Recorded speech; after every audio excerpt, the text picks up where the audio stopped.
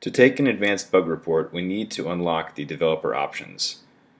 To do this, go to your settings, then go to About Phone, then select build number 5 times. As you can see, I've already done this on my device.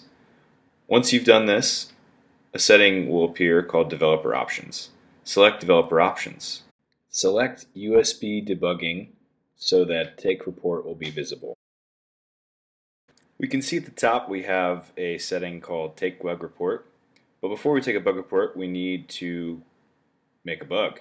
So open an application that was causing your issue, either Rocket Player or iSyncer. Create the bug, then go back into the developer options and click Select Bug Report. Also, you can take a power menu bug report, which allows you to press the power button on your device and then take the bug report. Once you do this, select Report, and your bug will be in the notification bar. You will get this warning about sensitive information. You can trust us, we promise. We're not going to use it for anything else.